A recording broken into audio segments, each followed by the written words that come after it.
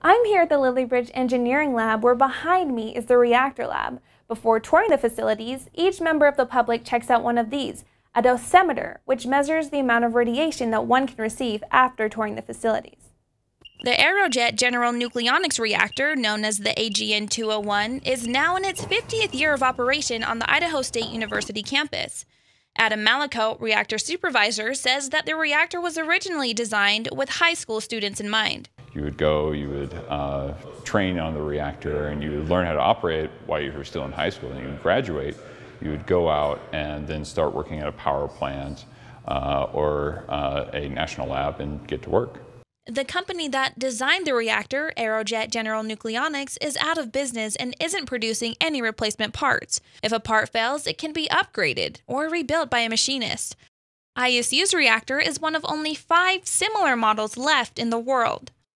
Idaho National Laboratory's Advanced Test Reactor can produce 250 million watts of thermal power, enough to power a city. On the other hand, ISU's reactor only produces 5 watts of power, enough to light a Christmas tree light bulb. It is basically a plastic reactor. It runs at such a low power that coolant isn't required. Maxwell Daniels, senior reactor operator, says that having the reactor and the hands-on learning that it provides sets Idaho State University apart from other schools.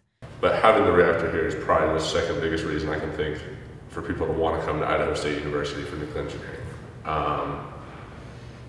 Honestly, if we didn't have a reactor, then it'd be a little bit tougher to be able to do these real-world experiments. A nuclear reactor license is typically renewed every 20 years. ISU's license was recently renewed. If needed, the reactor could run at full power 24/7 for 200 years. Mallicoat says his favorite part of the job is educating people about the true functions of a nuclear reactor.